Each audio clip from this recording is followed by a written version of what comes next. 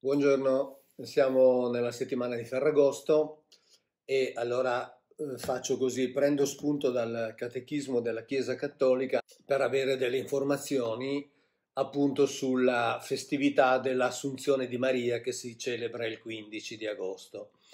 Il 15 di agosto era in realtà in antecedenza una festività cosiddetta pagana, cioè erano le ferie augusti, quindi un giorno di festa, un giorno di riposo dal lavoro che l'imperatore Augusto aveva proclamato il 18 a.C. e faceva parte di un periodo più lungo, insomma, chiamiamoli di festività in genere, che dovevano servire finalmente a regalare un po' di riposo dopo i lunghi lavori, per esempio, della mietitura, insomma, i lavori estivi. Ovviamente poi la Chiesa ha messo, come al solito, il suo sigillo su questa importante festività pagana. La Chiesa e il Catechismo non è che dedichi moltissimo spazio a questa assunzione di Maria, perché all'articolo 966, in pratica è quasi l'unico che ne parla, dice: infine l'Immacolata Vergine,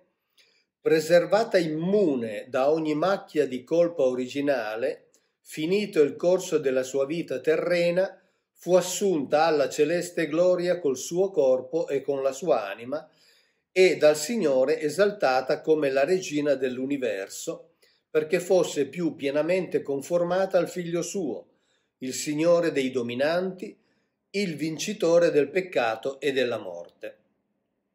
L'Assunzione della Santa Vergine è una singolare partecipazione alla risurrezione del suo Figlio e una anticipazione della risurrezione degli altri cristiani.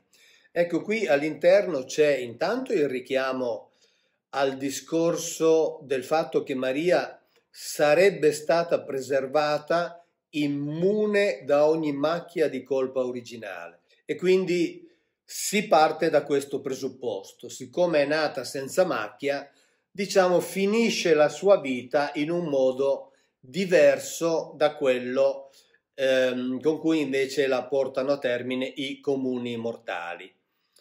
In realtà il discorso dell'Assunzione è un discorso che ha anche lasciato un po' aperto nei secoli durante i quali si è sviluppato la questione relativa al fatto se Maria sia effettivamente morta oppure no, cioè se sia stata portata in cielo ancora viva oppure no. Adesso leggeremo alcuni passi sia dai testi ufficiali sia anche dal più importante dei testi apocrifi che ne parlano. Dicevo che il concetto dell'assunzione di Maria in cielo ha una storia lunga nei secoli. In pratica si è cominciato a fare dei cenni già nel IV secolo d.C. con Efrem di Siro, Timoteo di Gerusalemme, Epifanio di Salamina, eccetera, e poi ha avuto tutto uno sviluppo. Adesso leggeremo un paio di passi dei padri della Chiesa, per arrivare fino al 1950, anno in cui il Papa Pio XII, il 1 novembre, ha proclamato il dogma dell'Assunzione della Beata Vergine. L'ha proclamato nella Costituzione Apostolica Munificentissimus Deus, e ve lo leggo perché è importante ovviamente conoscerlo. Pertanto, dopo aver innalzato ancora a Dio supplici istanze e aver invocato la luce dello Spirito di verità, a gloria di Dio Onnipotente, che ha riversato in Maria Vergine la sua speciale benevolenza a onore del suo Figlio, Re immortale dei secoli e vincitore del peccato e della morte, a maggior gloria della sua augusta madre e a gioia ed esultanza di tutta la Chiesa, per l'autorità di nostro Signore Gesù Cristo, dei santi apostoli Pietro e Paolo e nostra, pronunziamo, dichiariamo e definiamo essere dogma da Dio rivelato che l'Immacolata Madre di Dio, sempre Vergine Maria, terminato il corso della vita terrena, fu assunta alla gloria celeste in anima e corpo. Perciò se alcuno, che Dio non voglia, osasse negare o porre in dubbio volontariamente ciò che da noi è stato definito, sappia che è venuto meno alla fede divina e cattolica. Ora ci sono tra l'altro alcuni teologi che dicono che qui il Papa ha parlato sulla base della infallibilità papale quando parla ex cathedra, quindi sarebbe un dogma, come dire, dotato di una particolare specificità. Dicevo prima che di questa assunzione di Maria si è parlato nel corso dei secoli, a partire dal IV-V secolo. Ecco, forse il primo testo che narra di questa assunzione di Maria Vergine è quello che appartiene al vescovo di Tours, San Gregorio, siamo nel VI secolo d.C., e lui scrive esattamente questo. Infine, quando la Beata Vergine, avendo completato il corso della sua esistenza terrena, stava per essere chiamata da questo mondo, e quindi qui fa pensare che fosse ovviamente viva, tutti gli apostoli provenienti dalle loro differenti regioni si riunirono nella sua casa. E anche qui per secoli si è discusso se la cosa sia avvenuta a Gerusalemme oppure ad Efeso. Quando sentirono che essa stava per lasciare il mondo, vegliarono insieme con lei, quindi era viva. Ma ecco che il Signore Gesù venne con i suoi angeli e presa la sua anima, la consegnò all'arcangelo Michele e si allontanò. È curioso questo aspetto molto fisico del fatto che consegna l'anima e poi lui si allontana. All'alba gli apostoli sollevarono il suo corpo su un giaciglio, lo deposero su un sepolcro e lo custodirono in attesa della venuta del Signore. Ed ecco che per la seconda volta il Signore si presentò a loro, ordinò che il sacro corpo fosse preso e portato in paradiso. Quindi in realtà, secondo questo racconto di San Gregorio di Tours, Gesù arriva, prende l'anima di Maria, la consegna a Michele e poi se ne va, torna in un secondo momento a prendersi il corpo. Un secolo dopo circa, San Germano di Costantinopoli, che nell'ambito della patristica della Chiesa è considerato un po' il vertice della mariologia, cioè degli esperti e degli studi sulla figura di Maria, nella sua omelia prima sulla dormizione scrive: essendo umano il tuo corpo, si è trasformato per adattarsi alla suprema vita dell'immortalità. Tuttavia è rimasto integro e glorioso, dotato di perfetta vitalità e non soggetto al sonno della morte. Ecco che torna questo tema della dipartita ancora in vita. Proprio perché non era possibile che fosse posseduto da un sepolcro, compagno della morte, quel vaso che conteneva Dio e quel tempio vivente della divinità santissima dell'unigenito.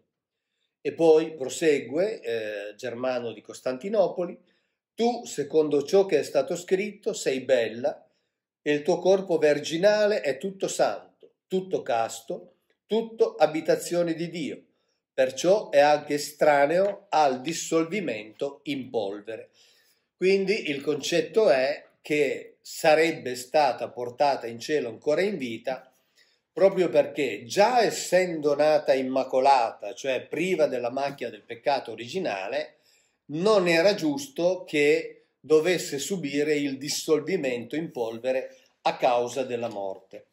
Ma il testo apocrifo più importante che parla dell'assunzione di Maria è il cosiddetto transito della Beata Vergine Maria. E vi leggo anche questo perché mette assieme alcuni elementi che sono abbastanza curiosi. Allora, la Madonna aveva chiesto in realtà di essere avvertita della sua morte e l'aveva chiesta a suo figlio. E la cosa in effetti avviene così. La promessa fu mantenuta.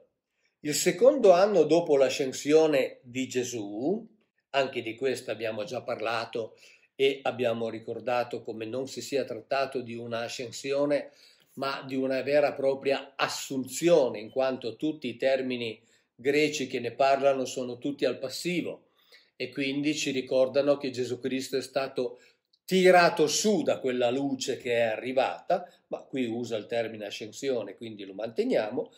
Maria stava pregando quando le apparve l'angelo Gabriele. Teneva un ramo di palma e le disse: fra 3 giorni sarà la tua assunzione. Ecco che quindi qui, come lei aveva chiesto, viene avvertita. La Madonna convocò al capezzale Giuseppe di Arimatea e altri discepoli e annunciò loro, qui dice, la sua morte.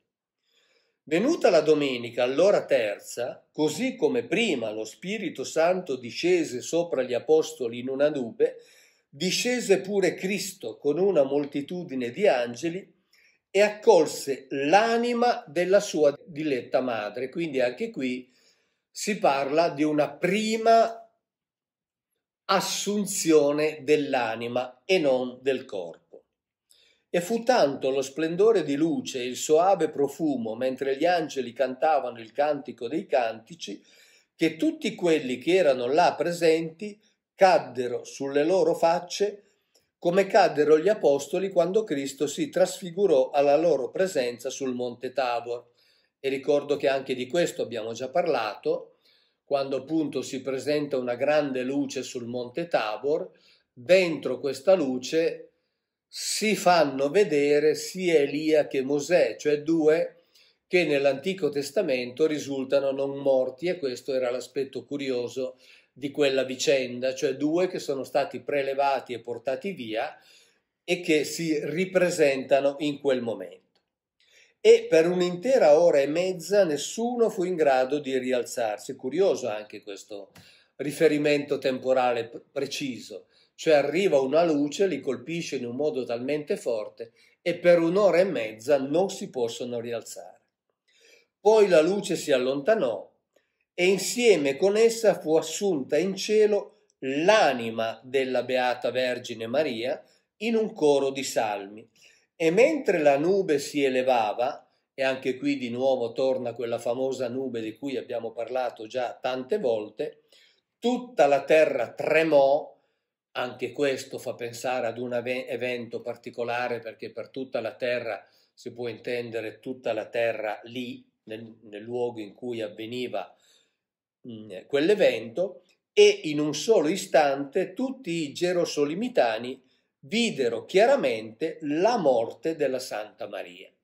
Poi cosa succede? Succede che gli abitanti di Gerusalemme si rivoltano contro gli apostoli, cercano di impadronirsi del corpo di Maria, ma non ci riescono. Gli apostoli riescono a trattenere il corpo, insomma, a non farselo rapire, lo portano nella valle di Giosafat e lì di nuovo arriva una luce dal cielo e il corpo viene portato in alto. Quindi anche qui, cioè anche in questo testo apocrifo, si parla di una duplice assunzione, cioè prima viene prelevata l'anima quando lei è ancora viva e dopo viene prelevato il corpo. Ecco, quindi queste sono in sostanza, diciamo, le notizie fondamentali relative all'assunzione di Maria. Quello che è fondamentale ovviamente per i credenti è il dogma al quale devono assolutamente credere. Ricordo anche che ci sono certe parti della religione cristiana, perché il dogma ovviamente vale per i cattolici, ma certe parti della religione cristiana che non credono nell'assunzione di Maria, meno che mai credono in questo dogma, e quindi come al solito, insomma, ognuno si comporti secondo coscienza e creda un po' in ciò che vuole, in ciò che preferisce. Ciao, grazie e alla prossima.